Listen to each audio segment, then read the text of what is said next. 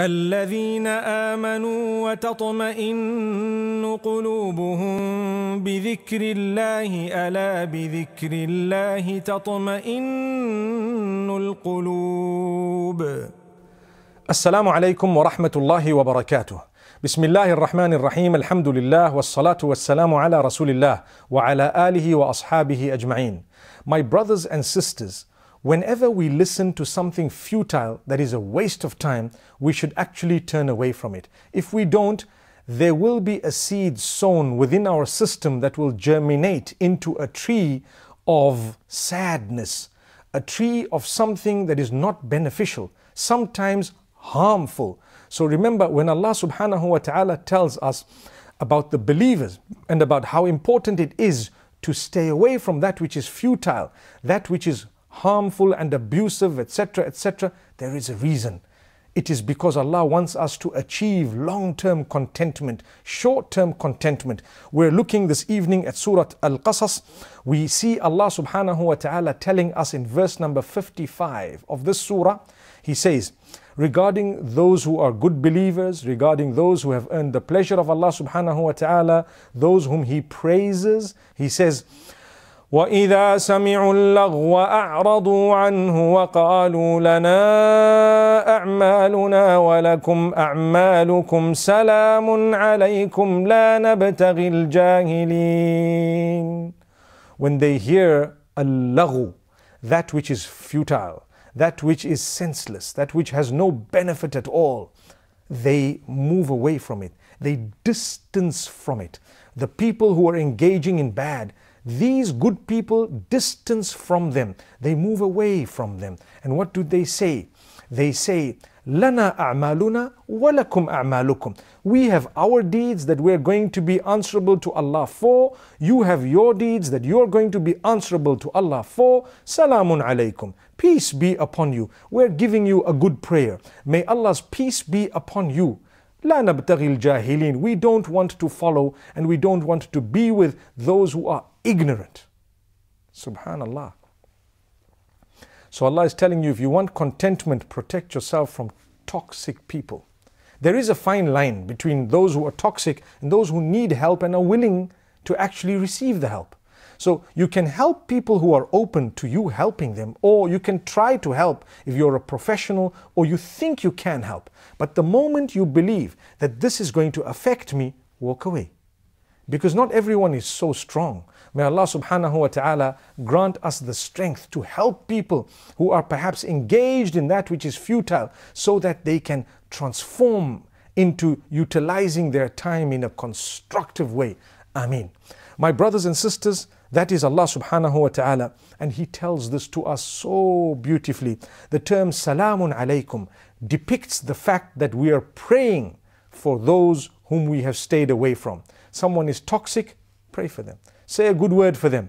Make dua for peace for them. A day will come when they will have that peace, perhaps through your dua, and you will have double peace, because when you pray for someone, the angels are making the same prayer for you.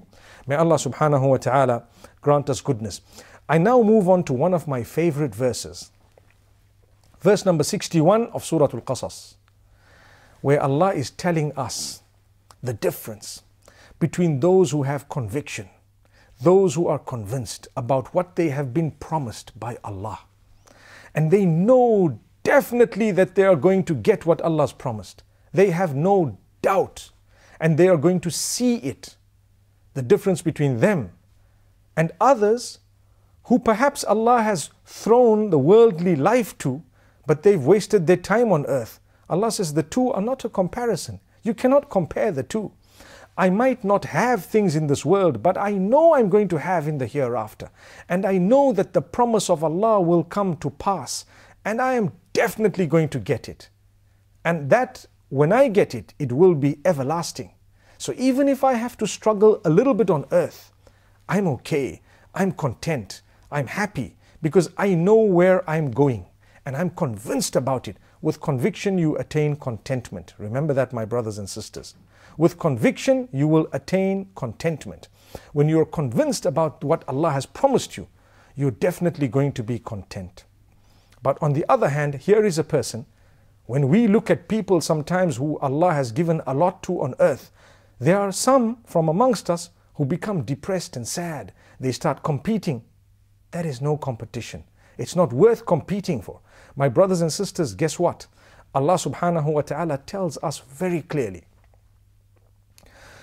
أَفَمَنْ وَعَدْنَاهُ وَعْدًا حَسَنًا فَهُوَ لَاقِيهِ كَمَنْ مَتَّعْنَاهُ مَتَاعَ الْحَيَاةِ الدُّنْيَا ثُمَّ هُوَ يَوْمَ الْقِيَامَةِ مِنَ الْمُحْضَرِينَ. Is he whom we have given a promise to, the true promise to, and he is definitely going to get it and receive it, and he knows and he is convinced that he is going to get it, similar to the one whom we have given a little bit on earth to? We have given something to him on earth and given him a life, and then on the day of Qiyamah he's going to be from the losers. Which one of the two is better? Would you rather have something here and not there, or would you rather have something there and you will still manage here? Subhanallah. May Allah keep us happy. Allah promised the believers that He will make them happy and He will give them contentment. He never ever promised them that He will give them sustenance and wealth, so much more than they need. He says, I'll give you what you need. What's enough for you, you will have. Excess, I may give some, I may not give some. That is Allah. Be happy with what Allah has apportioned for you. You may not have the best spouse, but you have a good spouse. You may not have the best of vehicles, but you have a vehicle. You may not have the latest phone, but you have a phone. Subhanallah. Be happy and content with what Allah has given you. Because if you are right now and you are convinced about the hereafter, you have much more than those who have a lot materialistically in your presence on earth. So someone might have the best car, the latest home, the latest gadgets, the most wealth, the best of spouses, etc., etc. But if they lack that conviction in Allah, perhaps they have nothing in the hereafter. Allah says, you've used your coupons, now what? Now what do you want? But we don't become people who have lost all touch with this world. No. Allah created you in this world. Don't become someone who's lost complete touch with the world. You need to live in it. You need to work hard. You can't say, I'm not going to go to work because Allah's promised me Jannah and I'm just going to read Salah and Quran every day and that's it. No. You must earn a living, because earning a living is a means of earning the pleasure of Allah. Allah wants you to earn sustenance when you make a dua and go out.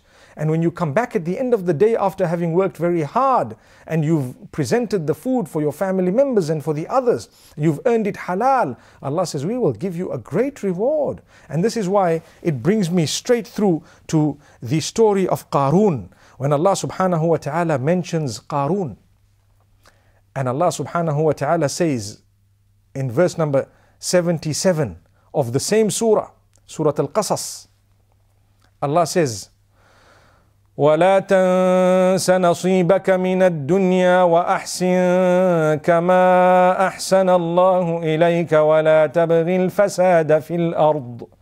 Allah is saying what those people who were guiding Qarun were saying to him. He was a very wealthy man at the time of Musa alayhi salam. And Allah says to him, don't forget your portion on earth. Don't forget your portion on earth.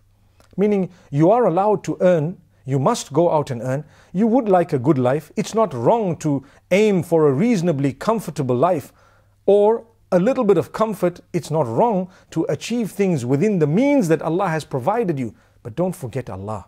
So Allah says, لا تنس نصيبك من الدنيا. Don't forget your portion on earth. Strike the balance, right? وَأَحْسِنْ كَمَا أَحْسَنَ اللَّهُ إِلَيْكَ. Do good to others just like Allah's done good to you.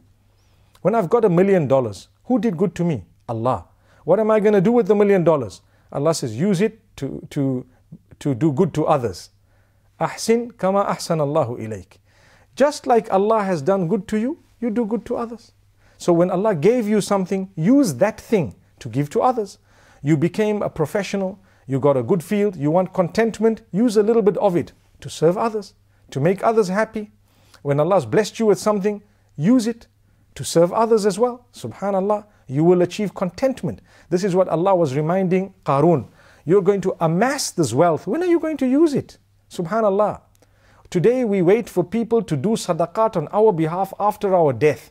And we wait for people to do things, whether it be correct or wrong is a topic on its own. But why don't we do these deeds in our lives while we're alive? No one debates that. That is not debated at all. Why don't you drill the wells? Why don't you plant the trees? Why don't you do your sadaqah jariyah? Why don't you spread knowledge? Why don't you give out to charities? Why don't you do a lot of good things? Your name and your family. May Allah subhanahu wa ta'ala accept it from us. Don't wait for the day you die and expect people to read Quran on your behalf in whatever way they are doing when you haven't read it yourself. What is controversial you want for you, and what is not controversial you actually don't even want it for yourself. It's actually strange how people who could afford Hajj sometimes have never been for the Hajj. And then they expect others after they've died to go and do it for them. And they haven't even left a wasiyah. They haven't even left any form of a request to say, if I die, someone should go. My brothers and sisters, spend what Allah's given you. When Allah gives you something, spend it. Don't forget what Allah's given you. Don't become haughty and arrogant. And Allah says, أحسن كما أحسن الله إليك ولا تبغي الفساد في الأرض. Don't use your blessing that Allah gave you to spread chaos and corruption on earth, because that's not going to help you at all. My brothers and sisters, this is a beautiful example. We've been through so many days within this beautiful series known as Contentment from Revelation, and we've seen how Allah has guided us verse after verse to become content. The question is for you now. Are you going to follow what Allah has said? And are you going to achieve the contentment Allah has guaranteed? Or are you going to turn a blind eye? There are still so many chapters of the Quran that we will be covering at some stage. But for now, this series comes to an end. We ask Allah subhanahu wa ta'ala to accept it from every one of us and to grant us true contentment in this world and absolute success of the hereafter. My brothers and sisters, make dua for forgiveness, not only for yourself, not only for me, but for all the ummah and for guidance for humanity at large. أقول قولي هذا وصلى الله وسلم وبارك على نبينا محمد والسلام عليكم ورحمة الله وبركاته. الذين آمنوا وتطمئن قلوبهم بذكر الله ألا بذكر الله تطمئن القلوب.